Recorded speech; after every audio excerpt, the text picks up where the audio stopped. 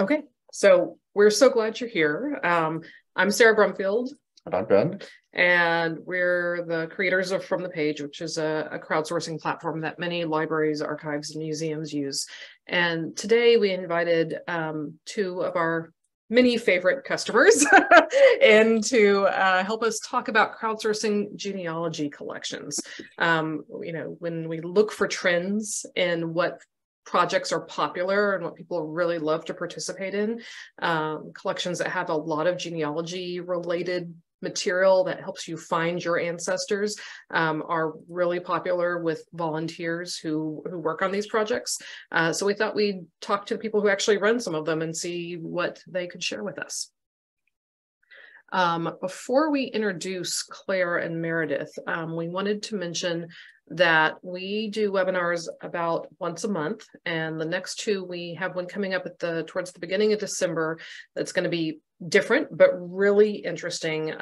It's about a project at the Library of Virginia called Virginia Untold, and specifically their free Negro registers. So they're doing genealogy data from freed Black people in Virginia in kind of the antebellum period. So super interesting material, and what they're doing with the project and what they're doing with the output of the project is also interesting. And then in January, we've got a webinar we run a couple times a year called Your First Crowdsourcing Project, where Ben and I walk through kind of the soft skills of how do you configure projects, how do you find volunteers, how do you keep them engaged. I think we'll cover a lot of that today through our conversations with Meredith and Claire, but it's kind of it's nice to have it laid out in kind of a structured way, so because these projects are new for so many of us, so thinking about how to run them is interesting. So with that, we are going to introduce our speakers. So today we have two different archivists with us who've run projects around material of interest to genealogists. The first is Claire Horton Alderfer. She's the Deputy Director of the Indiana Archives and Records Department. And the second is Meredith McDonough. She's an archivist and digital assets coordinator at the Alabama Department of Archives and History. So let's get started. And for our opening question, I wanted to ask if you could describe the collections that you have at your institution that are most used by genealogists. Claire, you're unmuted, so we'll let you see if you'll go first. So at the Indiana Archives, we collect government records. So it's not where you would find a Civil War diary, but it is where you would find the Civil War muster rolls. So our genealogy collections are primarily naturalization records. That's a big one. Military records, state hospital, prison records, anything where your ancestor may have interacted with the state government. And so then on From the Page so far, we have used From the Page for military, naturalization, and land records. Meredith? So I work with our digital collections, digitizing physical resources that we have and describing them and putting them online. So I don't actually work much in the reference room to know the answer to this question, but our former head of reference has actually come back as a retired state employee just to work on our From the Page project. So I asked her this when she was here a couple of days ago. And she said she's one of our premier genealogists as well. So she said, we have a partnership with Ancestry, as do many state archives. And when they were starting to do that work, they specifically focused on the genealogical collections that were most used. So those have actually already been digitized and indexed that way. And some of those that she mentioned were Civil War service records and muster rolls, pension applications and pension payments, our surname files, which are just staff created files whenever there was a clipping or something about a person. So this is information from a variety of sources, not necessarily in a particular format. Convict records from the Department of Corrections, and also our 1867 voter registration records. Some of those we created in-house before we had From the Page at computer terminals, our Civil War service records database. and the 1867 voter registration database. And then that's available on our site. And then we shared it with Ancestry, and people who have an Ancestry account or come into the building can use those resources for free.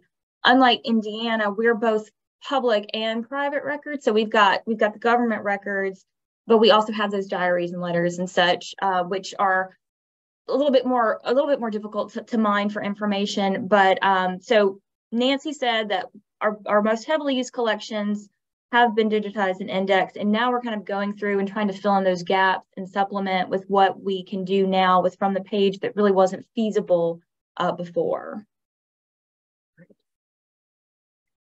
Do you feel like you index specifically to serve genealogy researchers, or are there other, like, I guess there's sort of what things are specific for genealogists, or are there other uses of the things that we've talked about that genealogists are interested in? There's kind of two sides to that coin. For us, I think it has primarily been for genealogists. So we have focused heavily on indexing for probably 30 years now, just building up indexes as opposed to digitizing. And until the last couple of years, our digital index site was very name-based, where you really had to search for a name and you couldn't really get a result without knowing the name. So that really pushes it towards genealogy because you're looking for a name. We migrated to a new site last year. And so now our site has a lot more capabilities as far as filtering and looking at an entire county or different shared characteristics that may be found in the indexes. And so we have started to see that there are more ways you could use those resources now. And for example, we had someone who wanted to make sure there were military headstones for all of the veterans in a particular cemetery. And so they were able to use that to filter down to a cemetery in that way. So I think it has gotten wider, but generally they've been on a genealogy focus. And I think that also speaks to why we have focused on indexing as opposed to digitization, mostly because maybe only one family is looking for that particular naturalization record. And so if we're able to index it so that they can find the basic information and where the record is found, then we can digitize kind of on demand for them. But that said, with Ancestry and Family Search, it has become way easier to start getting things digitized. Family Search just finished digitizing all of our naturalization records, and they're starting on our tax duplicate records. Wow. Cool. Can I clarify something that I didn't quite understand? When you're talking about indexing versus digitization, are you talking about, indexing the index to, more complete records, or did I misunderstand that? Or just pulling certain pieces of data out of? Yeah, both. So before we started using from the page, we had about probably 25 in-person volunteers who would go through the books and index them page by page, like the actual books, and creating an index to those records. And then more recently, we have also started indexing indexes, or digitally indexing indexes. So that's something that has been really useful for us using from the page is turning like a handwritten index or a typewritten index into something that's digitally searchable. Does that answer your question, Ben? That does. Thank you. Yes. But I just wanted to be clear, because the only things that we see are the things that you put up on from the page, and there's all these records that are behind those that right. Right. I guess, Meredith, a question for you, and then we'll let Claire answer it too, because I think it'll be a fun story. But how did you recruit, or actually, did you recruit among your researchers? So people who are already in your archives looking for material, and then there's sort of the flip side of that, which is how do you, in general, recruit people to work on your transcription projects or your indexing projects? Well, our recruitment has been a little indirect in that, you know, a lot of our researchers are connected to our social media accounts or are already receiving our email updates or our publications. So I do think that a lot of our researchers learn about our projects through those avenues and then volunteer to help with them. But we're not necessarily engaging with everyone who comes in the research room to tell them about this and ask them to do it. So yes, I do think our researchers are part of who gets involved because they care about the records and they want to be able to use them more easily. But we're not specifically targeting them other than just in a general way, reaching out to genealogists, because a lot of, I think the indexing projects in particular, we do it with the genealogists in mind, because so many of our researchers are doing genealogical research. But like Claire was saying, once things are indexed, you can get statistics out of them for more academic research too, more easily than you could just going page by page.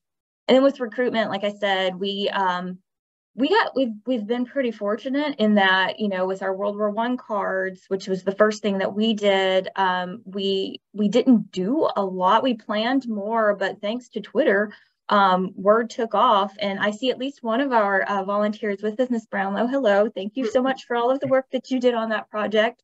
And we had volunteers from all over the place, which we didn't expect, just because I know the Alabama Genealogical Society tweeted about it, and then the National Genealogical Society picked up on that and spread it, and people want to help with these projects because it serves it's to everyone's benefit, and we really appreciate that. And so we were surprised by how widespread our volunteer base was, because we just thought only people in Alabama would care about the Alabama records, when in fact people just are very open-hearted and want to help with these projects. We were then able, you know, take our volunteers from a first project, and then they are interested in helping with other projects, and then they just kind of move on to that. So we've done, you know, minimal recruitment, but have had a good turnout. Not all the volunteers who sign up stick with the project, because I know our lives are busy and you get excited about. So I try to, like, most of our projects have been closed and that you have to contact us. We don't turn anyone away, but it just lets us kind of keep track of how many people, or be reminded that we need to keep track of how many people are involved. And a lot of people are, especially with like our 1875 voter registration books, which are out now, there was a lot of interest in that initially, but it hasn't gone as quickly as, say, the World War I cards. And I think part of that is because they're so hard. They are difficult records. I would not want, and I'm not good at recruiting, obviously. Like, I would not want to sit there for hours. I would much rather transcribe a letter where you at least have context and can make out some of this handwriting versus every page being a different registrar. But they're critical, and we really appreciate, even though a lot of people haven't felt comfortable continuing with it, we have some really great volunteers who seem to have adopted us and are dedicated and care about it, and are communicative with us about that. So that has worked out well. It's slower, but we don't have any deadlines. So we just appreciate anything anybody's able to do. That type of material is just so much more dense. Yes, yes, it really is. So let me ask Claire how you've recruited volunteers and transcribers for these projects. Well, really similar to Meredith. And actually, so Alabama started their World War I service card project, and then we started ours, really piggybacking off of them right afterwards. As they were starting to finish theirs, we launched ours. And so a lot of Meredith's volunteers jumped over to our project, as well as just other volunteers who were already on from the page. So I had actually just started the project, and I think this must have been 2018, and was just going to practice. I told my mom about it, and I wanted my mom to like get on and try a couple of cards and, you know, let me know what she thought about it. And then I came into work the next day, and like hundreds of cards were completed and not by my mom. And I was, you know, not intending that at all, but it was amazing. I mean, it took zero work to get these volunteers, which is great. And then from there, we sent out emails to like some targeted listservs and genealogy groups and genealogy newsletters, you know, trying to kind of focus on people who who had benefited from other online resources, or knew how hard it is to find this information, and what they would be like contributing and how helpful that would be. And I think we probably had a similar experience to Alabama in terms of starting with a project that was so easy and simple. And with the World War I cards, I mean, you could just like really fire through quite a few of those, which I think was, it was easy, low learning curve. It was fun. I think being able to get through so many cards in a few minutes could be really interesting to people who are seeing, you're able to then just see more cards and see trends. At one point I had sent out a survey to our volunteers, and one of the questions I asked was, what are you enjoying about it? And so many of the answers were like enjoying seeing the towns that people were from and the different geographical information. And I hadn't expected that really, but and so then I think shifting towards the projects that can feel like a little bit more of a slog, where you're on the same page for a while. It's not always the same person who's interested in that. And so we haven't done a whole lot of recruitment since that first big push where we kind of got our big set of volunteers. But it may be something to think about now that our projects have shifted a little, and with the spreadsheet transcription option and the types of projects are a little different, that maybe it is time to keep recruiting a little bit more. But I mean, similar to Meredith, it's all awesome to get it done. So there is no, we're not trying to finish it by tomorrow, or, it's just all extra. But it's extra that people really benefit from, right? So I think in this particular conversation, the genealogists really love, which I think kind of leads into my next question, which is, what do you do with the results of these projects once once you've had an index created, or you've got transcription for a bunch of cards, or a land office record, or immigration records, or any of these? Where does it go, or what do you do with it? How do people find it and use it? We unmuted and muted at the same time. I wasn't sure if we were tag teaming or going in alphabetical order. So we use a software called Content DM for our digital collections. And because all of the records that we are either transcribing or indexing and from the page, also for those we've also digitized the original records. We're putting those original records in our digital collection, and that is where the information goes as well. So the World War I cards, initially we had uploaded them in batches by county and by surname. And then after we got the card level information, we broke those batches apart. So now when you do a search, you just pull up the cards that have your search terms. And with we're going to do the same thing with the voter registration books that we have. The entire books are in Content DM, but the individual records will be uploaded there as well, so that you can go and browse a book if you want to, but you can also do a search for a particular person and pull up the page that's relevant to them, but also the details from it. So that's where we are intending to put any information we get from the page, if that's a letter or if it's just an indexing project like that, just because that's where all of our digital content is now. Do you see more use from those collections once they're indexed or once they're transcribed? Do you have a way to track that? So I actually, Content DM is not great on statistics. So I went month by month for the 3 genealogical collections that we did. And I now have a spreadsheet that I can update as needed. Just all that Content DM gives you is page views per month. And so I have to go back to when the collection was first put online versus when it was fully transcribed. And the thing that this doesn't capture is how much more use it gets simply because it is digitized. Because these records weren't easy to get to at all before. So just having them online, even if they aren't indexed, makes them more accessible and people can kind of drill down to what they want. But after we have put in the individual entries, numbers have increased, like the average for the World War I cards. I was actually surprised by how much use there was before we had any searchable, entries, but people would have to navigate to a batch of cards and then click through a bunch to find what they needed. So I think that's why the numbers are so high.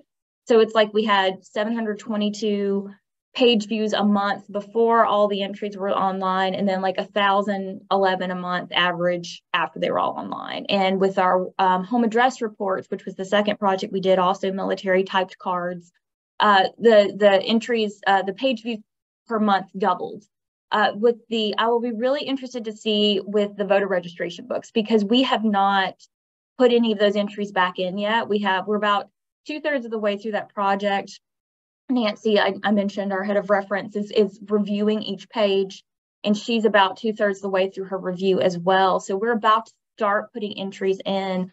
I mean, there are about 1,200 page views a month as is, which I was shocked by, but people know about the records and are willing to click through the pages to try to read them. So I will be interested. I'm happy to have this information now so that in a couple of months we can compare and see how much more use we get once people can actually search and find. And I was also wondering, as I was looking at the numbers, because they vary wildly from month to month, I'm wondering how much of a connection there is between like programming we have at the archives, where our reference staff does a workshop on a genealogical topic. Like, let's say we're going to talk about military records. I'm wondering how much of that connects to the boost that I see in the numbers as far as when people are learning about these collections and using them for the first time. So that would be interesting to track. I don't think I can, but yeah. So Claire, what about you? What do you do with the results once you've either transcribed or indexed material? So we have a searchable index site, the Research Indiana Indexes, that we'll then add our completed projects to. And I mentioned when we started using From the Page, we had an older index site. And at that time, we actually had entirely lost the ability to update it. It was, that old. And so we were relying on the searchability functions of From the Page, even for our completed projects, of pointing people to using them there. Now, fortunately, we have the ability to just add the completed projects as part of our full index. Some of the projects that we have worked on have been more focused on like ease of access internally. So like we did a project for our Lake County naturalization records. And so Lake County is a really big populous county in Indiana. It's near Chicago. And they had 3 different courthouses. And so people were being naturalized at different courthouses. And the average patron didn't know what courthouse they were from, and the indexes were different. And it was a collection that our reference archivist reported was just challenging to use. And so we haven't noticed more people asking about Lake County naturalization records, because I think you either need them or you don't, but it's so much easier for us now to access them. And that anytime you're able to do that, then we're able to, give more help elsewhere and answer more questions. And so that's been a big internal improvement that we've seen. We've heard similar stories from the Maryland State Archives, they're digitizing a bunch of marriage records, and just having the index that the staff can use even to help people find things has been a win there. Well, and anytime you have, like an analog, a card index, something could just be misfiled, and so you're not able to see it. And so once you have it digital, you can really know for sure that you're able to find the entry. One of the things that I haven't actually thought about needing to track or trying to track on From the Page, but we focused about a year ago From the Page on improving our search engine optimization, right? So Google can find the stuff that we have, and people can stumble across it easier.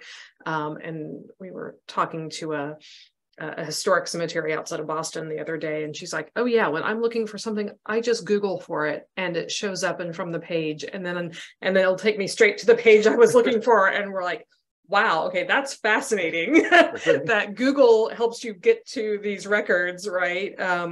And this idea, they are not a state archive. They're a much smaller institution, and they don't have a good place to put all of their transcripts. And so they keep them on From the Page. And we're not a digital asset management system. We're just a crowdsourcing system. But it's interesting to hear these stories that people are starting, that that how search. people are doing search and research. Yeah.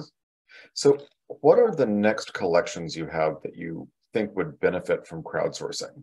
Not to tip your hand on like anything, any special surprises you have planned, but you know, just maybe in general terms, or if you're willing to share specifics.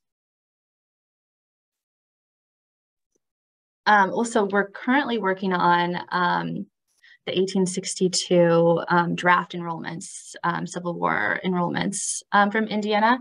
And that project actually came about because one of our archivists was giving a genealogy presentation at a local library, and they said, you know, we really wish we could use these records.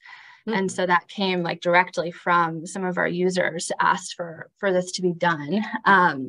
So I say that, I guess, because if anybody has ideas, please send them our way, and we're happy to do the things that people are wanting to use. Otherwise, I think we're trying to kind of round out some of our collections that are already partially indexed. And so like some might do some coroner's records or professional licenses, that kind of thing. We have a volume from the Indiana State Teachers Association from the 1800s that is kind of neat. And we also have a new archivist who is taking on the From the Page project. So it'll be fun to see what he discovers like in our collections that may really speak to him as good options. I remember that Indiana State Teachers Association records, because when we developed kind of the spreadsheet transcription feature from the page, that was the example you had sent us. Right, that was one of our tests, yeah. Neat. It's a very interesting document because it tells you a lot about a moment in time, someone, becoming a teacher and what they were doing and where they were. So you get these stories, right? This is part of what we all love about these projects, is the stories. How about you, Meredith? What's next for your projects? Yeah, so I'm meeting with y'all, I think, in a couple of weeks to talk about this. It occurred to me, since we're 2/3 of the way through our big project now, I need to come up with something. We do have a traditional transcription project going on, which is open. It's like governor's papers, and the people are finding it and again adopting this collection, which we really appreciate. We've done absolutely no publicity for that. But as far as indexing, we have, I had mentioned that one of our valuable collections for genealogists are prison records, and some of those are in Ancestry, but not nearly all of them. And there's an entire floor in one wing of our building that's just filled with records from the Department of Corrections that were never fully transferred, and they're very old, but nothing's really been done with them. So our collection staff is working hard to make an inventory of them and very slowly chip away at processing them. And after books are processed, we are going ahead and digitizing them and adding them to a relatively new digital collection we have, all called Alabama Incarceration Records. And a lot of these volumes are registers like convict labor, which is critically important, escapees, just lists of prisoners at particular places. There's one that even includes like the Walls, which is a women's prison in Wetumpka. So we've already digitized these, and I'd kind of forgotten, but we digitized them with indexing in mind. So I think that now that we have the spreadsheet format, this will be a good opportunity after just, take it one piece at a time, get through one book at a time, and start working on some of those. A slightly less traditional indexing way of looking at indexing. We're also digitizing all of our Supreme Court case files, state Supreme Court case files from 1820 to 1877. And that's a project that will probably outlast me, because it's about 500 volumes, and a volume could have a dozen cases or it could have 60. So they take a lot of time and a lot of digital space as well. So it's sort of slow going, but we've got over 1,000 cases online now. And we've had a couple of interns and one of our in-person volunteers who have been transcribing some of those. And we're focusing on cases in which African Americans or Native Americans or women, traditionally underrepresented parties are parties of the case. In some cases, it's more indirect, like in a state case, may be a dispute between heirs, but the entire text of a will be included, and every enslaved person on part of that estate will be listed out. So this is an incredible way to find people in a place that most people don't think to look or know to look or aren't able to, because for years and years you had to come here, you had to know about the collection, you had to know which book to pull. It was just very difficult to use. So simply digitizing those records and putting them online has made them a lot more accessible. But these are extra challenging because you have the dual challenges of 19th century handwriting and legalese. So the more transcription we can do, the better. So that would be a traditional transcription project, but with the aim of not just understanding for scholarly research, but also finding people. So those, I think, will be a really great resource for genealogists as well. We just need to think about how we're going to do that. So right now it's behind closed doors. We have an intern, but we're going to open this up to the public eventually. So we need to do that in a thoughtful manner when we do. And then another thing we've been thinking about doing that sort of fits in this category is one of the things that y'all developed was the metadata feature, and it's like joint transcription and metadata, where you can use the format. But we've received a large audiovisual collection a couple of years ago, and we're in the process of getting a lot of those tapes and film reels digitized, but there's also a fabulous photograph collection. And so this was like our local NBC affiliate, WSFA here in Montgomery, and all of these photographs that have been done. And there is a small but mighty contingent of alums still around who worked at the station in the 60s and 70s. And we had talked about how great it would be to have like a photo identification day or something, but with COVID and everything, it just hasn't worked out. So we're thinking about, and I've gotten approval to, we just haven't started yet, digitize selections from the photograph collection and put them online, for this particular group so that they can go through and identify people. And then we can take that information and put it back into our digital collection in more traditional metadata format. So that's a way to perhaps use from the page, not just with documents, but also because sometimes only the people in the community know who the people in your photograph are. And we've had really great projects before where we've had community identification, going on the local news and saying, does anybody know who these people are? And it's just one of those fun ways to connect with your users in ways you don't usually get to. And so I think that this might be another way to do that more broadly. Yeah, we have a university that's digitized a bunch of dance posters from performances on campus in the 80s. And it's a closed project, but they're inviting the alumni of that program to come in and help them identify, performances they were in or involved. Yeah, exactly. More details about that. So it's kind of fun. So I guess our next question is, do you have any advice for, I guess, two-parted again, genealogists who want to volunteer, but maybe genealogists who want to encourage their local institutions to consider projects like this? How do they have those conversations? Where do they have those conversations? Or on the other hand is, how do they just find projects and work on them? If that's because moving institutions is sometimes hard, right? But well, I know. For us, at least one of the roadblocks is we're not digitizing, nearly as much as Alabama, for example, is. And you need digital images to be from the page. And so that could be something that is a roadblock for certain institutions. And the way that we've kind of gotten around that has been focusing on doing card indexes that we can really easily scan. It's not a big ask to scan those. And then also records that have already been microfilmed. It's very easy for us fortunately, we have the ability to create digital images from our microfilm without putting a big burden on our microfilm staff. So we've kind of focused our projects on what we have available and what is possible to put on from the page. And that is maybe an easier entry point for some places. Right. How about you, Meredith? Any advice? Great question. For people who are wanting to volunteer, who have found a project, we try to provide guidance and guides and things like that. But really, we're open to questions or critiques, nice ones preferably, but we'll take them all. If you're working on something and you don't know, please ask. because we want to make sure that you're comfortable as you're doing your work, and that benefits everybody, because that makes sure that everyone knows that they understand the instructions the right way, and that will create better information that we can then take out and put into our systems. And as far as finding projects, there are just so many.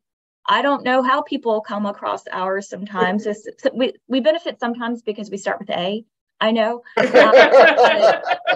There's just so many, I had a student, a couple new volunteers over the past week, and one of them was like a retired librarian who was just looking for something to work on, and she started working on our Civil War governor's papers and was enjoying that. And she had several questions. And then the other was a student who had to do community service hours, and she came across our site and she put in an hour of work, and I signed off on her form. So it's just, and also, like, if you have kids who kind of understand cursive, like, this is a great way to just get them used to it, get into, like, one of our in-person volunteers, very young, and he came in and he's like, well, my mom taught me cursive and I write in it all the time. And then we started looking at the records and he's like, what does that say? I was like, I'm pretty sure that's Thomas. He's like, that doesn't look the cursive I know, but it's great experience for him.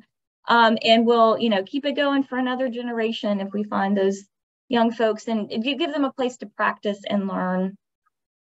We, we work with a lot of universities, and there was a freshman history class that worked with some 1910s records that were in cursive, and they found it impossible at first, and then within a day or two, they were doing it, right? It's a puzzle and it's a challenge, but you feel like you've overcome, right? That you've accomplished something, you have a new skill, and everyone loves that feeling. Oh my gosh. I'm going to just second Meredith's comment about asking questions and, feeling comfortable writing in the comments or sending an email. Something that we've noticed with some of our larger projects is that the records can change drastically as you move through the project that maybe we didn't notice when we were setting it up. If you've got a new clerk or just a new book starts, and all of a sudden they're doing something totally different. And I think, if people may think that they should know how to do it, but actually it's entirely different than the way we thought you were going to do it. So you asking us is what's allowing us to even notice that that's happening and kind of change the way we're approaching it. And on our end, we're trying to kind of learn that the hard way, and are now trying to do a better job of like spot checking throughout a big project before you start it, just to make sure what I think these records are is what they are throughout the whole project. One of the things, I guess, for genealogists to consider some other stories. So in Michigan, the state archives in Michigan have just started some projects, but they're partnering with their local Daughters of the American Revolution chapters, all the different chapters in the state. So it's a really interesting closed project, and those ladies are very competitive on getting their work done. So it's kind of a different approach because the volunteers kind of came together and worked with the archives, and we've seen that actually in Tennessee as well. A lot of the genealogy society leaders in Tennessee really pushed the Tennessee State Archives to think about projects like this and to partner with them on it. So it's interesting as a genealogist how you can, start having those conversations, and it takes a while, and you have to find the right project, and you have to collaborate even at that stage, right? But the DAR example was interesting because I'm a genealogist, and I have had the experience of kind of walking into a clerk's office and saying, well, I want this. And I'm like, well, what do you, where are you coming from, right? But the DAR example, right, that you've got this group of volunteers who want to do this kind of work, who come together and say, all right, through our organization can approach the archives of Michigan and say, we really want to work on these World War I service cards. And that's a little bit more credibility, I feel like. Well, it's also, as an institution, you're never sure whether these projects are going to be successful, right? This is always risky. And when a group of potential volunteers comes to you, that reduces so much of the risk, because you have people who are passionate, who are committed, who have a track record of doing great work. And that just makes projects so much more successful. So I think that's worth thinking about if I know our call today is probably about half institutions, half genealogists. So, you know, as a genealogist, you can have some influence over your institutions. It just takes time and patience. And as a representative of an institution, like, I think we would love that if a group was like, if you will do these, we will take care of them for you. And I mean, that would be, so if anyone is interested in the Alabama collections, contact me afterwards. Absolutely. So on the other hand, do you have any advice for libraries and archives that are contemplating crowdsourcing projects to better serve genealogists? Do you have any, you know, painful lessons learned, or, you know, ideas on how to get started, or just general advice? I liked Claire's earlier about, you know, go for your low-hanging fruit. And I feel like you both talked about doing easy projects first, like the World War I service cards. They're so satisfying because they go so fast. And both of those. I think easy projects are good wins. You know, we've had a little bit of a, I've had a little bit of a fail with one of our projects that has just been too hard. Yeah, we tried to do these Jeffersonville land office records, and maybe I'll try again. We had one person who was really working on it, and he's actually happens to be an in-person volunteer too. And so I may end up just shifting it to his personal project. But I think it's too difficult. And I also wonder, so it's our land records, and they document the sale of land in Indiana, and some version of that information is available online from the Bureau of Land Management. And the value of the state records is that they can place someone in Indiana a little bit earlier than the actual patent went through on BLM's website. And so genealogists do let, you know, those couple of years can really matter. But I wonder if letting people know that there is this information in another source was not attractive to volunteers, of maybe they're more interested in something that, you know, truly is unfindable. Interesting. Meredith, do you have advice?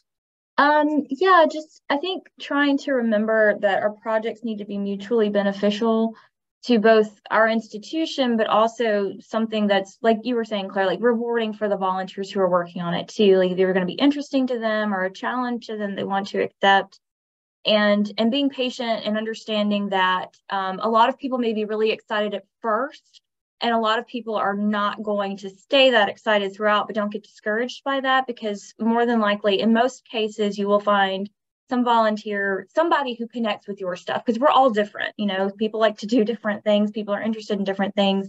So even though, like with our voter registration books right now, not as many people stuck with it, and I understand why, but we have a couple who are just every day working on it, and we couldn't do it without them. But, you know, just don't be discouraged. Do not despair if things seem to be going slowly. And it's okay not to have a fast project. If you do have a deadline, I think you're like, we benefited with World War I because, as I've said oft before, there were some anniversaries coinciding. So it was the centennial of World War I and the bicentennial of Alabama. And so we had a lot of momentum from that anyway. So if you can time your projects to coincide with commemorative periods or anniversaries, things like that, where people are already thinking about these things, and you can maybe partner with, you know, we had the we had a bicentennial commission, and some of the people involved in that were really excited about our World War I project. It's just another way to promote and get people engaged and get things knocked out. But it's not going to happen with the harder records. So again, World War I cards were typed. They were fairly easy and straightforward, but handwriting can be a slog, but it's so critical. And then also just let your volunteers know how much you appreciate them, and that even if, because sometimes people want to volunteer and they'll write and say, you know, I can't commit a lot of time, or what are the time requirements? And I'm like, any time you can give us is fine. If it is 15 minutes one day, that is a little bit of work we would not have had otherwise. So we appreciate everything everybody does, because we know that you're just giving us of your time. And that's we couldn't do this work without our volunteers. So just be appreciative of everything that they are able to do. And then one other thing, we've had this conversation before too with y'all about how much review do you do of the work that is done by your volunteers, and that has changed for us depending on the project and our staffing levels. So just decide from the start what level of review you are able to do and what you are satisfied with, because there are some records like the voter registration. Like I said, we have someone now who can review every page, and she's the best possible person to do that. We would not be able to do that if she were not coming back part-time. With the World War I cards, they were simpler records, the instructions were fairly clear, and so we didn't do a lot of item level review on those. We decided that if there were mistakes, we could fix them as we found them, and that what we were able to generate was better than nothing. But I know different institutions have different rules for that. So just be aware of what your administration expects and what you can actually realistically achieve. Yeah, I think that's important too. So those are all the questions that we had prepared.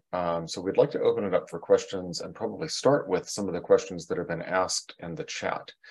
So I'm going to read one out from John Dugan at the Missouri State Archives. Says that corrections records are popular with their customers as well. Are you targeting all of the summary registers first, or all the records for a certain time frame? And I'm not sure whether this is to Meredith or Claire or both.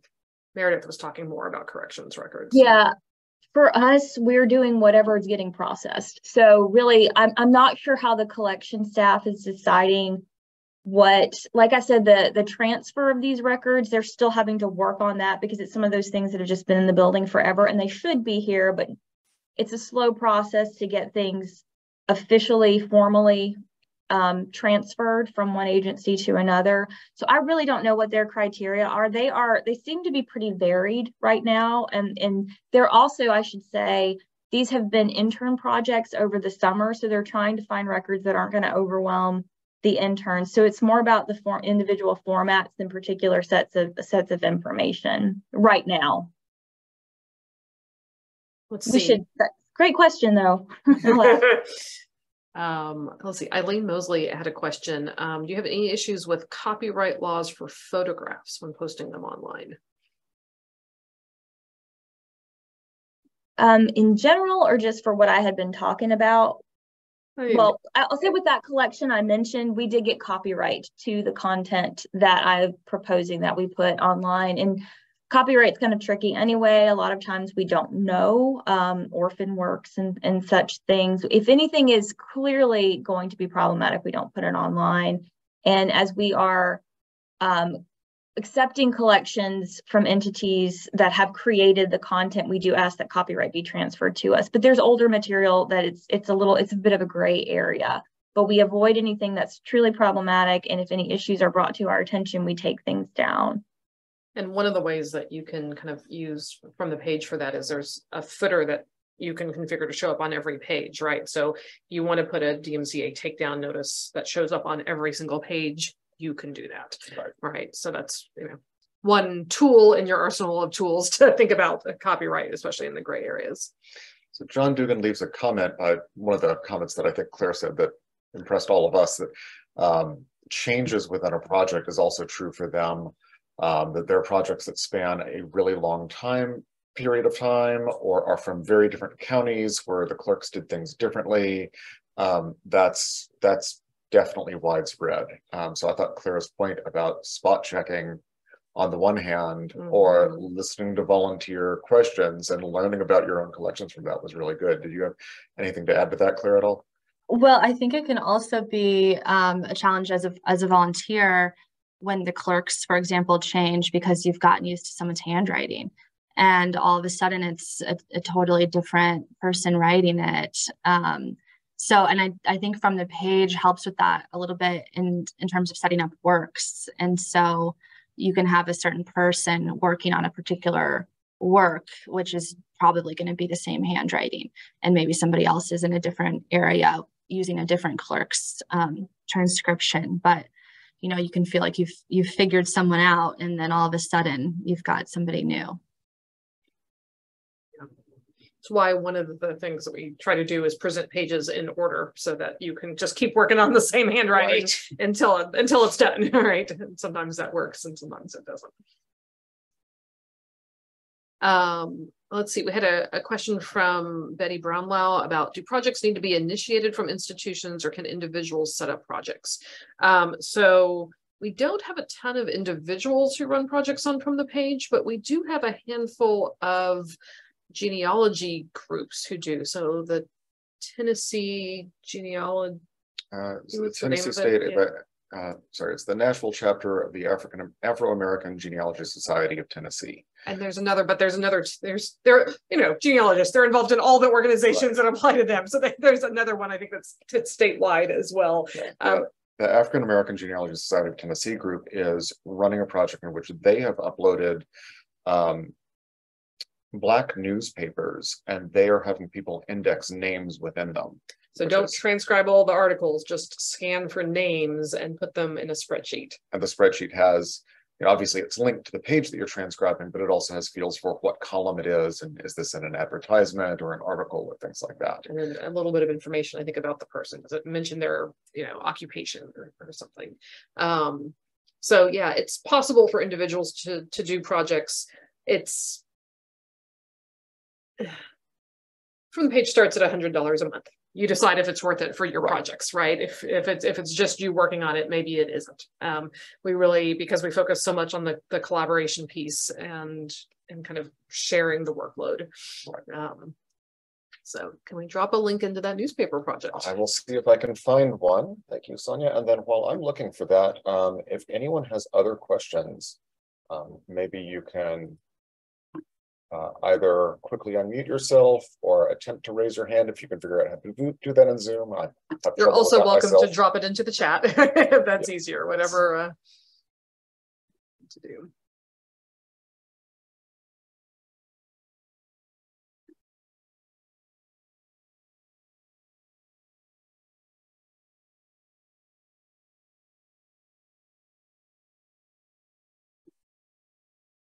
I think this question was asked maybe at the COSA BPE conference, but I'd like to ask it again, I guess, here too. How many pages or cards does it take for a volunteer to actually get, I call it burn-in, but where that they can just comfortably work on a project?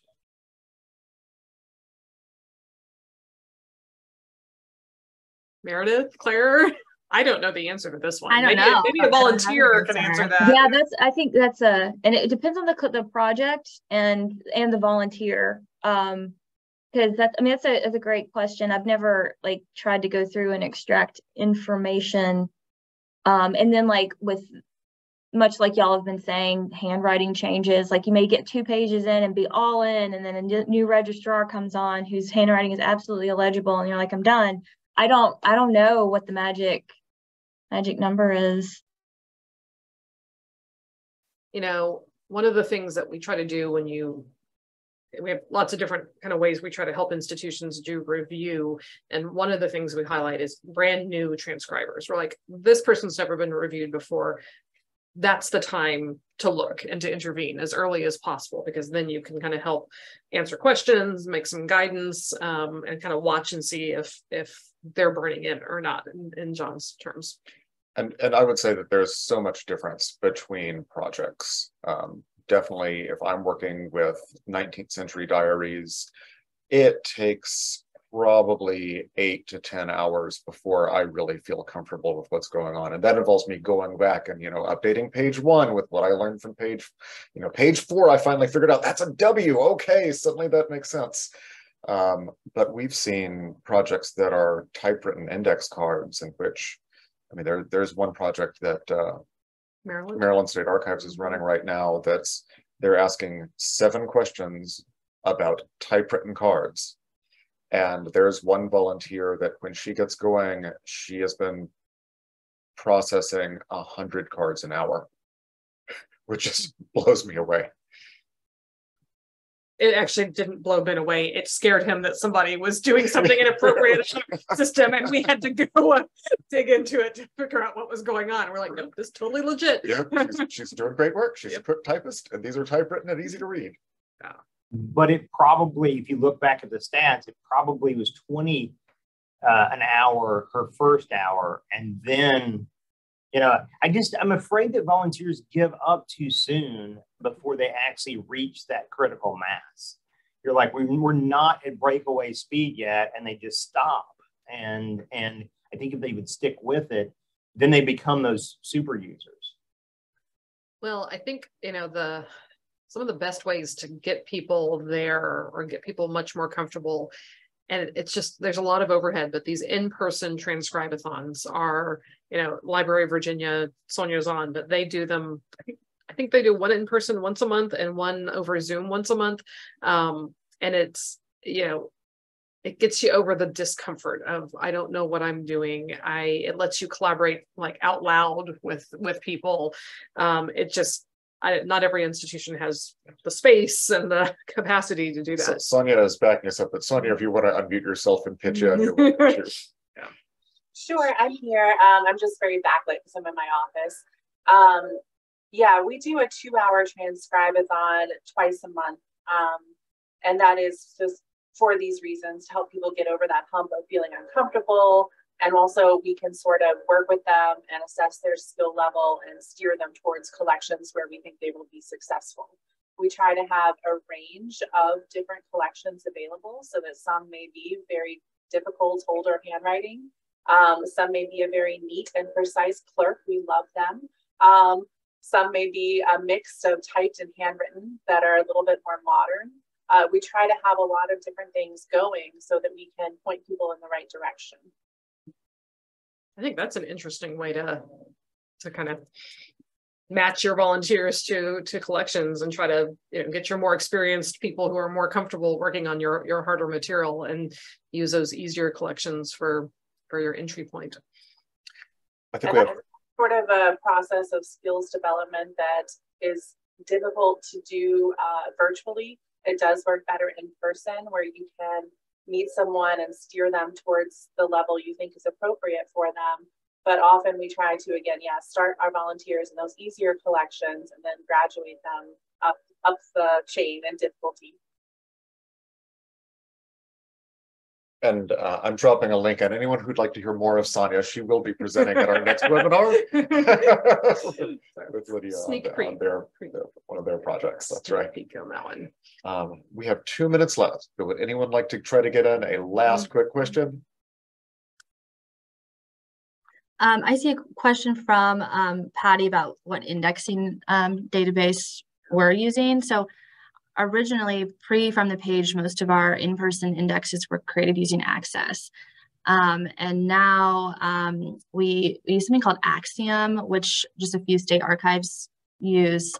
And we're basically uploading CSV files into Axiom. So I'll put a link to our index page just in case anybody has any Indiana ancestors. Excellent. Awesome. And let me just call out a note by Eileen that as she reviews all of the Gold Rush collections, which are handwritten letters by different people, it takes a few days to get used to each new hand. I'd recommend reading her comment in full. And I believe we are at time. Thank you all so much for attending. And thank you especially to Claire and Meredith, our fabulous presenters and volunteer coordinators. Thank you.